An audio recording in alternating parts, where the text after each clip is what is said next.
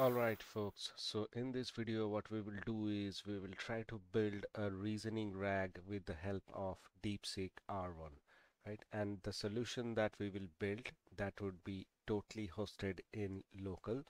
So in case if you want to turn off your internet and then try out this reasoning RAG, that should also work, right? So first of all, this is the chat.deepseek.com where you can fire your questions and get the answer using a web interface.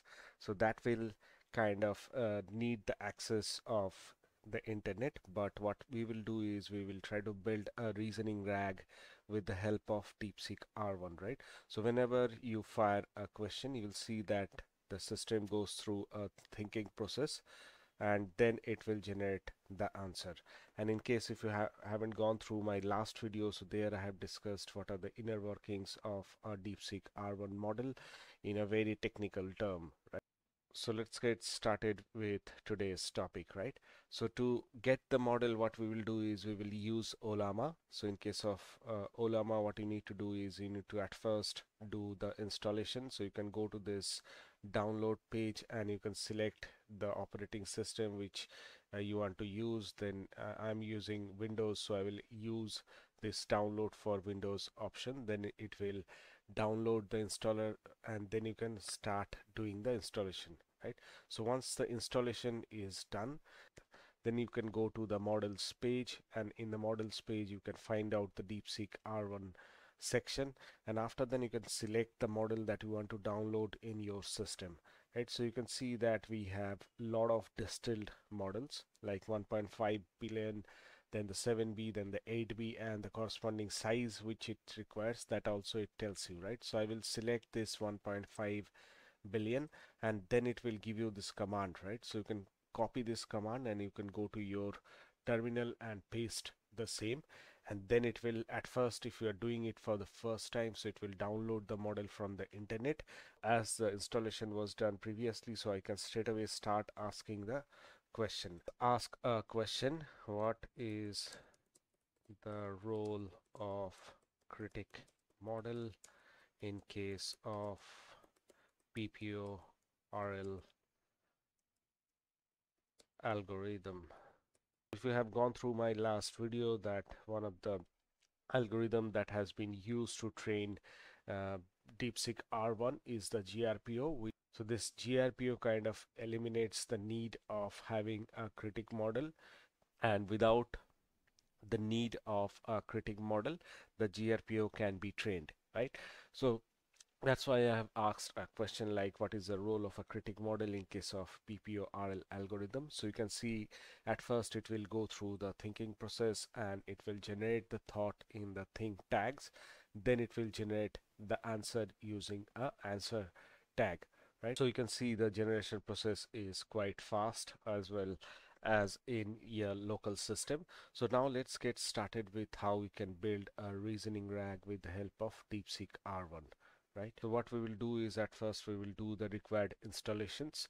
So if you, one of the new requirement that we need to have is need to install this LangChain Ollama, which will enable us to access the Ollama hosted local model, and then we can start building our RAG process, right? So at first we will do the RAG building. So I will skip this part. So which typically it goes through a source document, then it creates the chunks, and the chunk will go through the embedding model and the embeddings will be created, and based on that we will populate in the vector DB, right?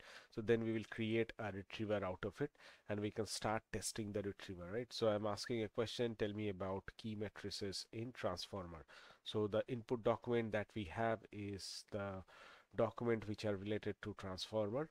So based on that we created the RAG, right? So then what we will do is we will do the DeepSeek R1 model initialization using chat Ollama. So we will import the chat Ollama in this fashion, and after that we will initialize the LLM, right? So you can see we are mentioning that we will use the chat Ollama, then the model is this version which is DeepSeek R1 1.5 billion, then the base URL, this should remain same in your system also because that is a default URL that Ollama uses.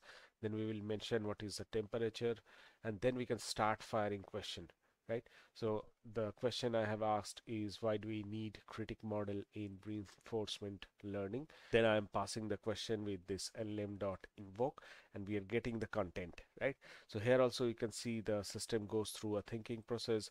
So the thinking got enclosed in this thinking tags, then it starts generating the answer, right? So you can see a detailed answer has been generated using this DeepSeek-R1 base model. So I can see the distill model is performing quite well, the 1.5 billion model. So now let's go to the reasoning RAG part, where at first we will build the retriever chain.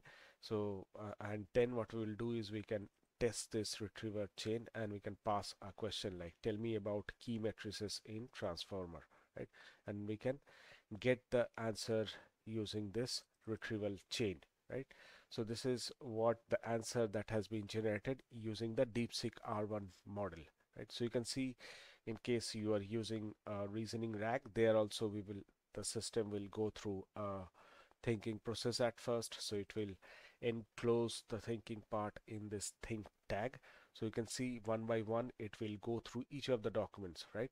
So you can see at first it's looking at the document content. So there are several documents listed with their source and page content. So at first it will go through the first document, then it will go through the second document, and in the end the third document it will go through, right?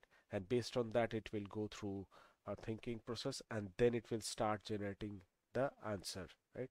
So this is where the final answer lies, and it will go through the thinking process, then it will generate the answer, right?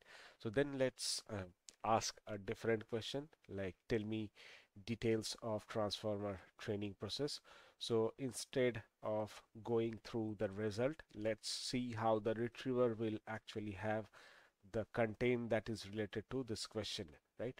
So you can see, if you go through this deeply, so there is no such information that is present in the vector DB which can answer the question like, what is the details of a transformer training process, right?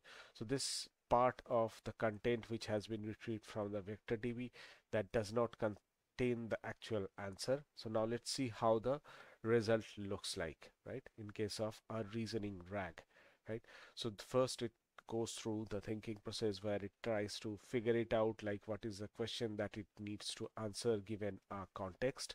Then it goes through the documents. So it reasons out that the first document tries to understand the transformer architecture of basic knowledge.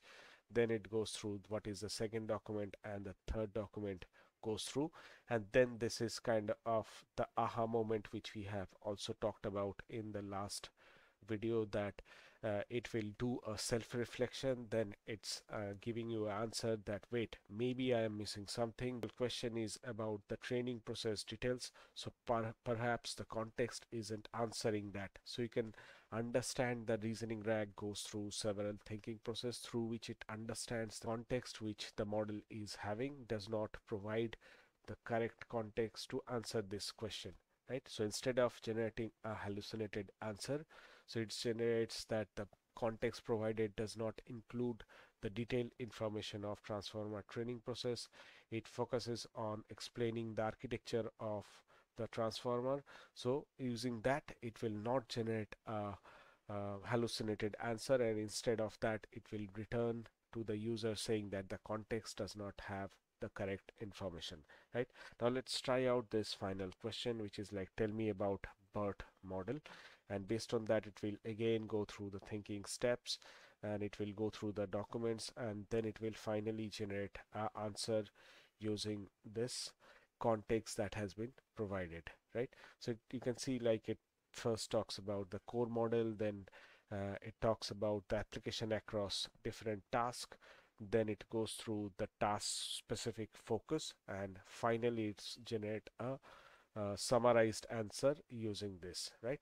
So this is the process of how the reasoning RAG works. So hopefully we will get better answer using this type of reasoning models. So with this I will end this video. I hope you got a good understanding of a reasoning RAG model based architecture and how you can leverage to your use case using a fully local model.